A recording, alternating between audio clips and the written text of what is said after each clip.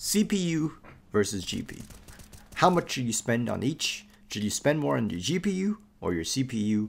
And which one is the worst to get bottlenecked by? Today, we're going to find out.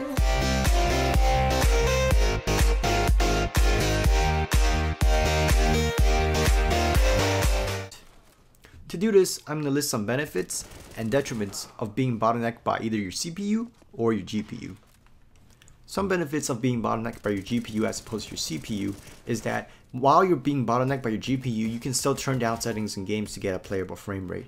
On the other hand, if you're bottlenecked by your CPU, there's not always an ability to get a playable frame rate, because even if you turn down the settings, your CPU usage may not necessarily go down and you'll still be stuck with stuttering issues and or unplayable frame rates. The second reason is that a PC is not meant only for gaming, and this is an argument that people will bring up over and over again when comparing PCs to consoles, is that a PC is not a dedicated gaming machine. It does other stuff such as, video editing or running, Windows applications, and all of these things are very, very heavy on the CPU and not at all heavy on the GPU, which means that if your CPU bottlenecked in gaming, which is probably the most GPU intensive task you're going to be doing, that's not really a balanced machine in terms of a personal computer. It might be okay for a gaming system, but again, a PC is more than just a gaming machine. Now, a third reason, which is a bit of a continuation of the first reason, is that some games will require you to have a minimum CPU to be able to run the game, whereas most games do not require you to have a minimum GPU to run the game. Sure, they'll have a recommended minimum most of the time, but honestly, you can run pretty much every game just off of integrated HD graphics. If you check out Low Spec Gamers, another YouTube channel, and he does all these videos on how you can get AAA titles to run off integrated graphics, you'll be pretty surprised on exactly what games you can get to run off of your HD 530 or 510. And yes, you can run Witcher 3 off of it too. Now, the fourth reason is that it's a lot easier to upgrade your GPU as opposed to CPU in the future if you want to do so. For example, let's say you want to upgrade your CPU. Well, first of all, you have to make sure that you only upgrade to CPUs that your motherboard can support, unless you want to upgrade that as well. Second, sometimes you have to take out the CPU cooler, reapply thermal gel. If your motherboard and or case does not, have a way of undoing the backplate without taking it out, then sometimes you have to take the motherboard out of the case and rewire everything, and it can be a pretty big hassle just to upgrade a CPU.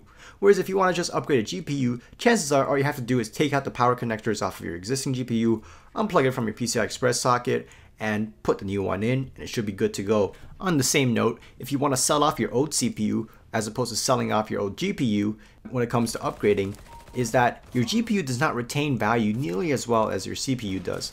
For example, let's compare a 4-year-old CPU to the current version as opposed to a 4-year GPU to the current version. Let's compare, for example, the i5-2500 to something like the i5-6500. Now, the i5-6500 is significantly better, but only about 40 to 50% at most, whereas something like the GTX 580 is way worse than the GTX 1080. The GTX 1080 is probably like 10 times better than the 580. This means that if you spend more money on your CPU, you're likely to retain a lot of that value into the future, more so than you would if you spent that money on your GPU. And it means that the extra money you spent on a better CPU is likely to last you longer than the GPU would. Now, those are a lot of reasons why you should spend more on your CPU, but what about reasons why you should spend more on your GPU? Surely there are some of these as well, right? Well, sure, there are. For example, let's say you want to spend some money on your GPU, but you can't spend enough to get to a sweet spot in terms of price to performance. An example of this is something like the GTX 1050 Ti.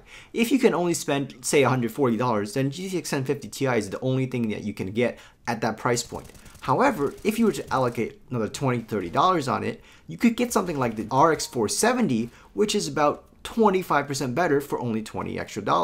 Now, that is a pretty sweet spot in terms of price to performance. And yes, if it means that you have to step down from an i5-6400 to an i3-6100, I think in that case it will be worth it to get the RX 470 because of an overall better price to performance as opposed to getting an i5-6400 and a GTX 1050 Ti.